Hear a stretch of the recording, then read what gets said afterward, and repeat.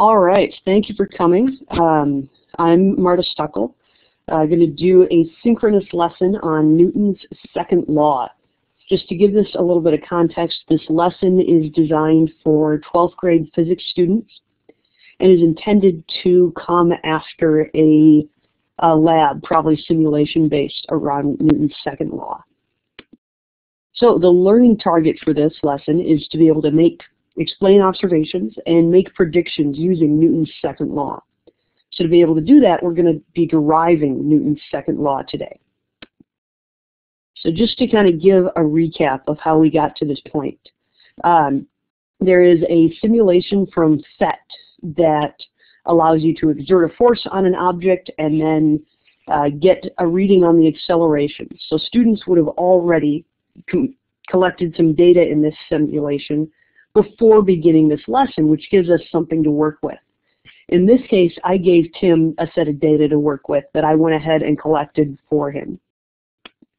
So our goals today are going to be to produce a graph of the simulation data, and I'm assuming that this would be with students who have very limited exposure to creating graphs in a tool like Google Sheets. And then we're going to be able to use that graph to derive Newton's second law. So the first thing we're going to have to do is a couple of calculations related to the data from that simulation. In particular, we're going to calculate the weight of the object, the force of static friction, and the force of kinetic friction. So I'm going to switch to sharing one of my windows in Google Chrome here. Let's see. There we go. Whoops, that's not the one I wanted to share. Here we are. So are you able to see my screen? What you should see is a spreadsheet. Yes, I see it. All right. So what we're going to do is type a little bit of information in. So first I want you to follow along on your spreadsheet working with your data. I collected this using the file cabinet. I believe your data is with a box instead. So the first thing is going to be to enter a formula to calculate the force of gravity for this thing. So you want to type an equal sign, and that just tells the spreadsheet that you have a formula coming. And then you want to click on the cell that has the mass and do times 9.81. And if you hit enter, that'll give you the weight in newtons of your object. We're also going to calculate the force of kinetic friction and the force of static friction. The coefficients of friction should already be in there. So all you have to do is take that coefficient times the weight. I'm going to do that once for kinetic with the subscripts k, and then once for static. All right. So were you able to do that in your spreadsheet? Hang on just a sec. All right. For static. Okay, got it. Perfect. All right. So now the next thing we're going to do is graph some of this data. So what I want you to do is highlight the columns of data without friction. And right along the top, there's a little button on Google Sheets that says Insert Chart. And if you click on that, it'll give you a wizard to make a chart. For now, I want you to click on the tab that says Charts. And if you click on some of these options, it'll give you a preview of if you were to graph your data using that type of chart. What would that end up looking like? So it just gives you a quick preview of what that graph would look like. So I want you to, just in the wizard, get that preview of a couple different types of charts, and then try to decide which one is going to be the most useful. So which type of chart does the best job of showing your data. And once you have once you've decided that, you can go ahead and I'm going to send out a little quiz, which will be a poll to decide what type of chart do you you think is the best option. So I'll give you a little bit of time to play with that and pick the best type of chart.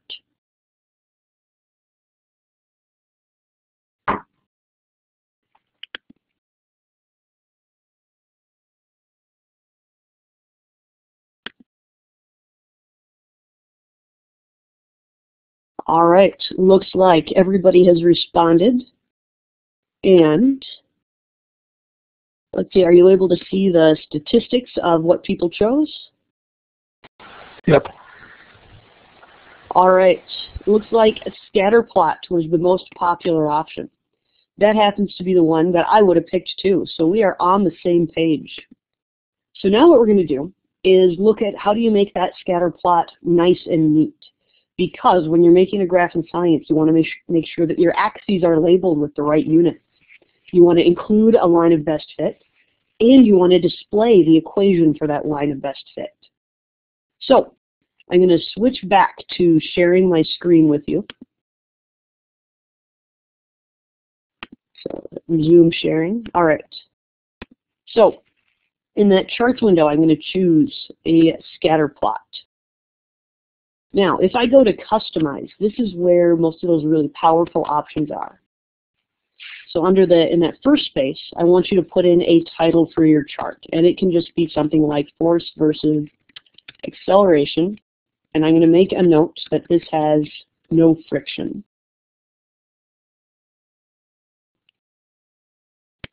All right. Do you have your title?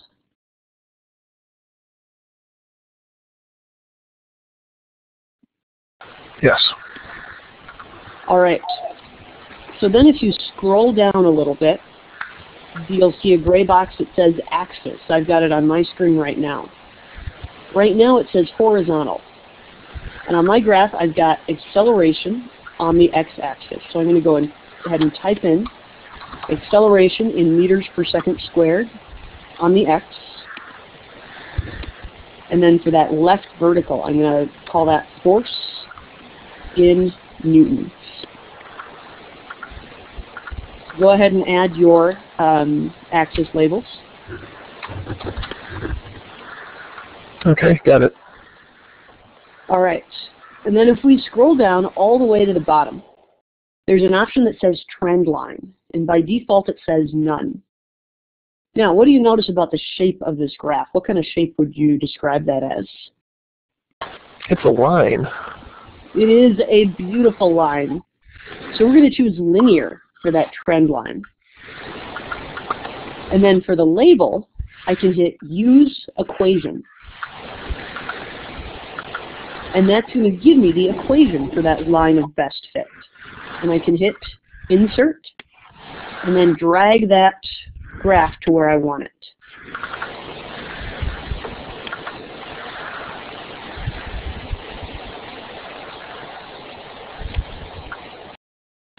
And I also want you to go ahead and do the same thing for the graph with friction.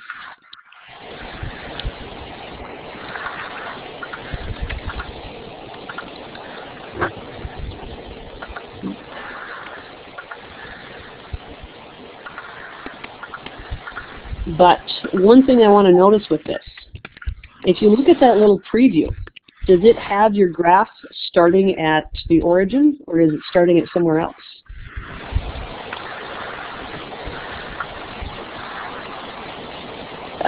Pretty often, if you change the bounds of or if you start your graph at somewhere besides 0, it's going to change what your graph looks like. It's going to hide the trends we're trying to spot. So I'm going to go ahead and tell Google Sheets that I want my graph to start at 0. And I'm going to have to do these on both axes. And I can do that in that min box, so I want to hit 0.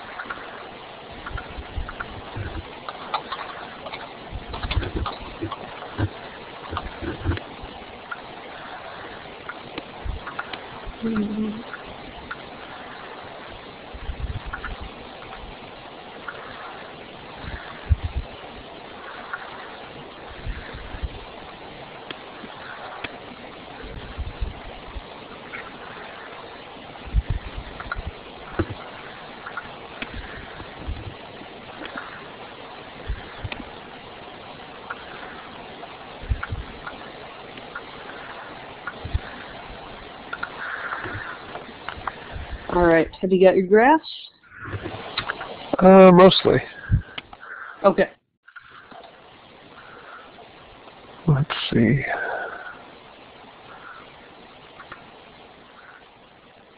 Is there a way for me to edit a graph once it's already in the sheet?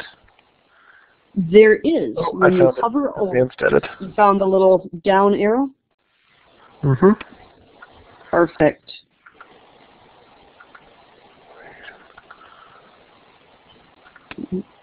Yes, if you go to the upper right corner of a graph, you'll get a little down arrow, and if you choose Advanced Edit, you can get back to that same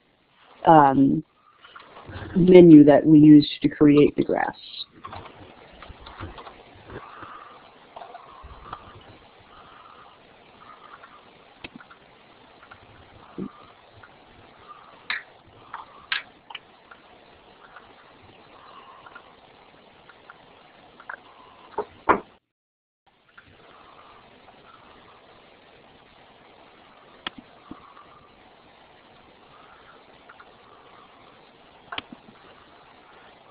Now, as you're finishing up these graphs, take a look at the slope and compare that slope to some of the numbers on the far left of your spreadsheet.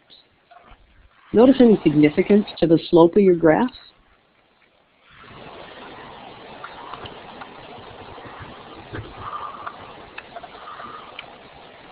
Oh, they're the same. They're the same.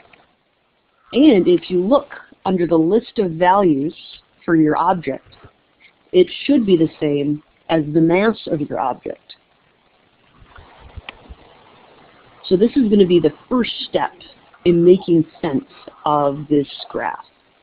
So that equation for the line of best fit is going to carry a lot of meaning with it.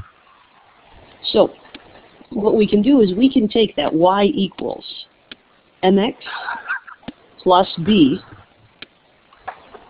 I have to apologize, I'm not that great at writing with my mouse. Now, since we graphed force on the y-axis, instead of writing y, I'm going to write an f. And we just decided that the slope of the graph is the mass of the object, so I'm going to call that an m. And then x, or that x-axis, represents acceleration, so I'm going to use an a instead of x. Now, when there was no friction, was that intercept very big? Or was it a very small number? Yeah. But it's really close to 0. Exactly. So we can treat that intercept as 0. So we've got what parts of, so we've got that translated into appropriate variables and some parts that have physical meaning, at least for when we've got no friction. Now, for when we've got friction, I'm going to go ahead and call that what we have on the y-axis force applied. We still have mass times acceleration. Now, take a look at your graph with friction and look at the value for that intercept.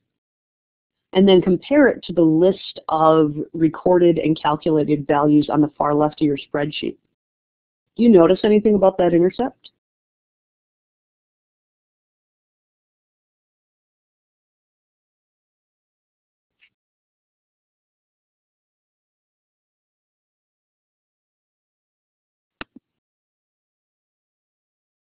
Any numbers that you calculated that are very, very close to your intercept?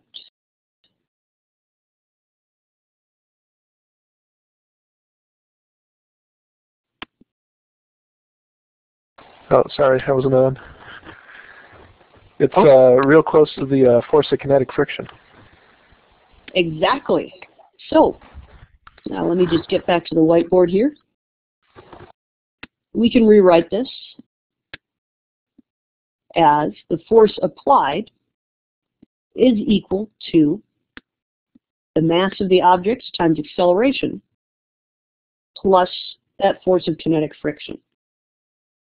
Now we're going to take one last step we're going to make this as general as we can now that we have all this physical meaning. So I'm going to we got force applied equals mass times acceleration plus the force of friction. We rearrange this just a little bit. I'm going to have force applied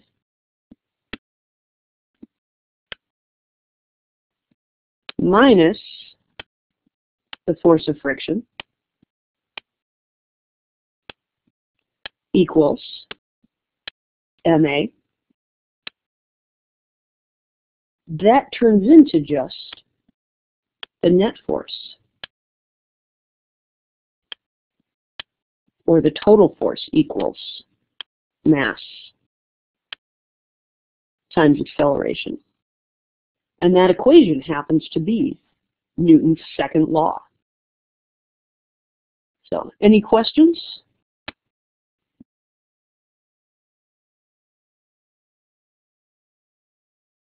Nope, I'm good. Oh, and I see you even commented. All right. Well, thank you for your time. I think that's all we need.